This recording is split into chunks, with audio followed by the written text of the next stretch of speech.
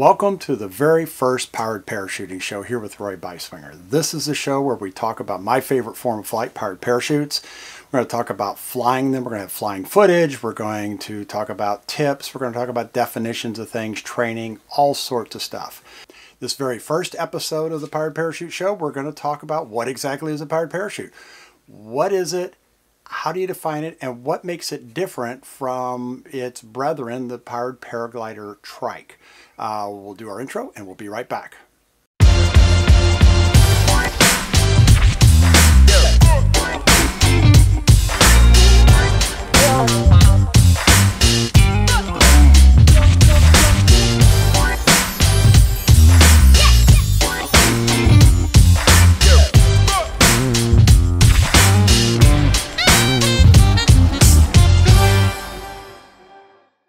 So what you're looking at here as far as the video goes is a flight I took here at the Greenville airport.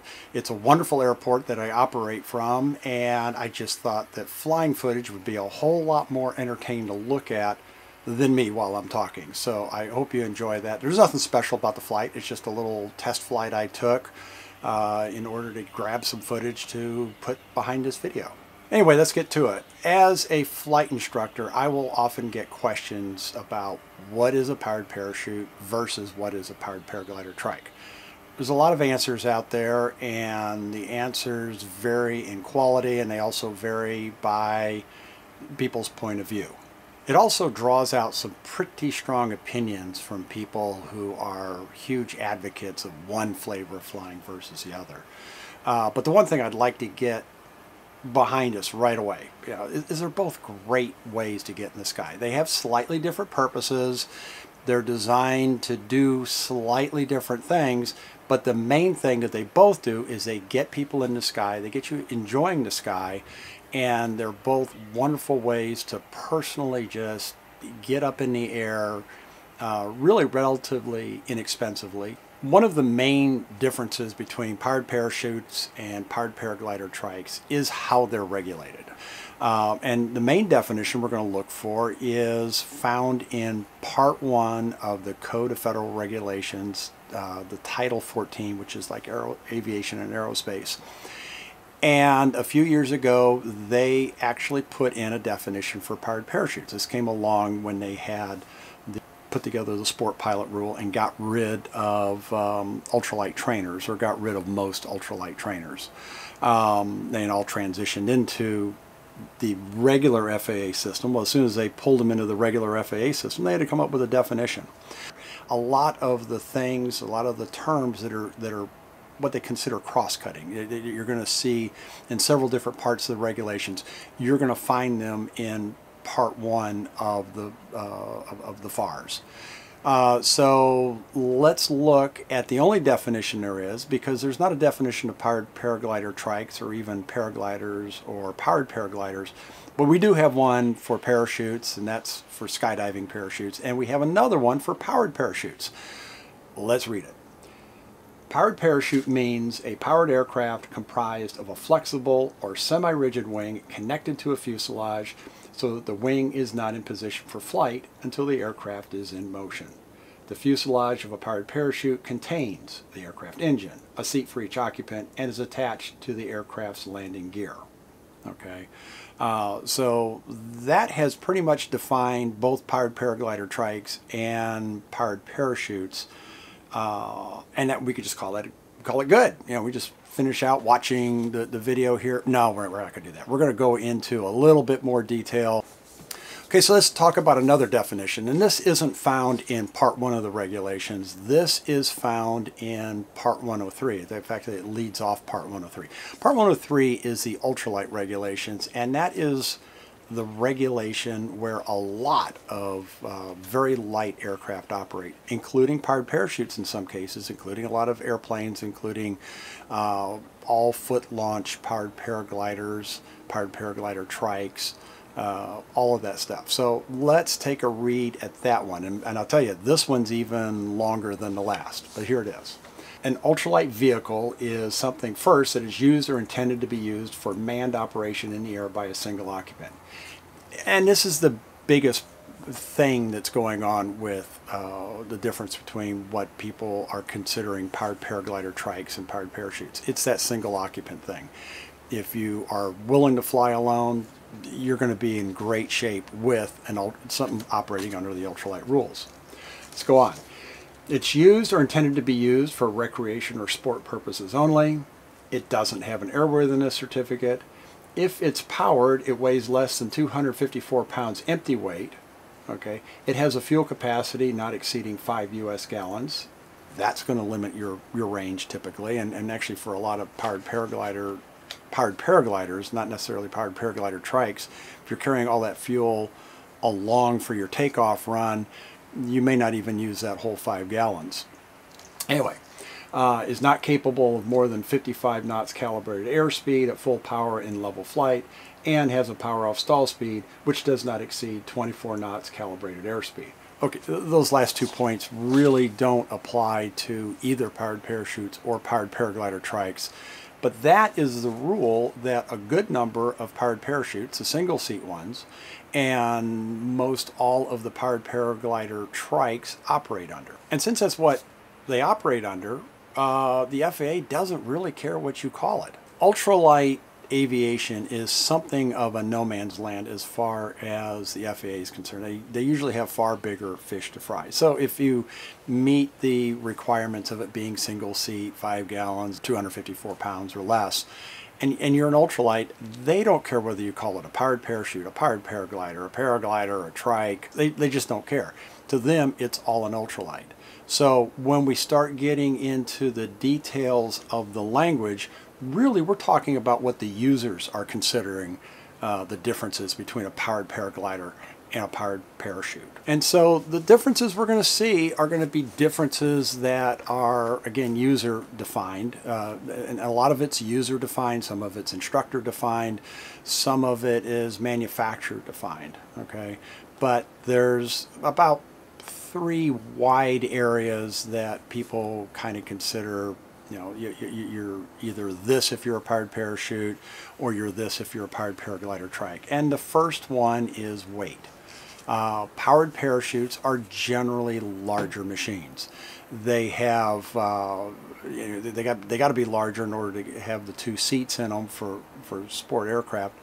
They also have the bigger engines, which are also going to make them heavier. So weight is one of those big defining things. Although you get into a lot of the European models, you're going to see some pretty heavy things that would otherwise be considered powered paraglider trikes, but they're not. They're you know, legally, if they brought them over here with the 2 seats, with the weight, with everything else, they would be considered powered parachutes. Powered parachutes generally use more expensive, more reliable power plants. So the go-to engine nowadays for powered parachutes, and that really doesn't matter too much whether it's in the US or in Europe, is right now it's the Rotax 912 engine. Rotax 912 engine is a pretty pricey power plant. It's the same power plant you're going to see it in high-end gyroplanes, you're going to see it in the high-end light sport aircraft airplanes. It's used in about 90% plus of all light sport aircraft out there. It is a great power plant and it's very stable, but it comes at some cost. It's also very efficient, it's very quiet, it's just a very nice ride. A powered paraglider trike is going to use a 2-stroke engine.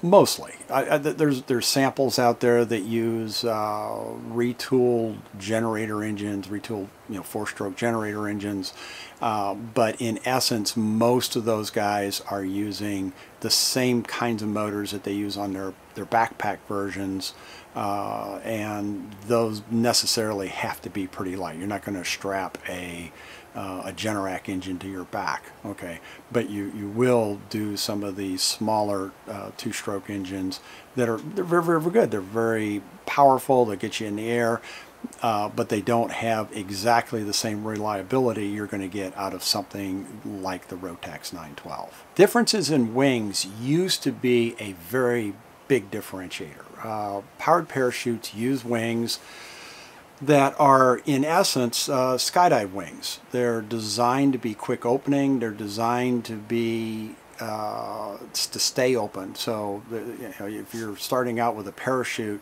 that could fit in a backpack on somebody and it deploys after somebody falls off an airplane, that wing's going to be pretty stable. It doesn't matter if it's going to get a gust or something's going to happen. It's going to naturally want to reinflate. The downside to something like that is they're not incredibly efficient, which is part of the reason that you see the bigger motors on a powered parachute. Powered paragliders, on the other hand, use paraglider wings, and paraglider wings have a higher aspect ratio, which means they're longer and they're thinner. Okay, they also have a very thin planform. So when I talk about the first kind of thin with aspect ratio, that's from leading edge to trailing edge. They also are very thin, have a thin profile.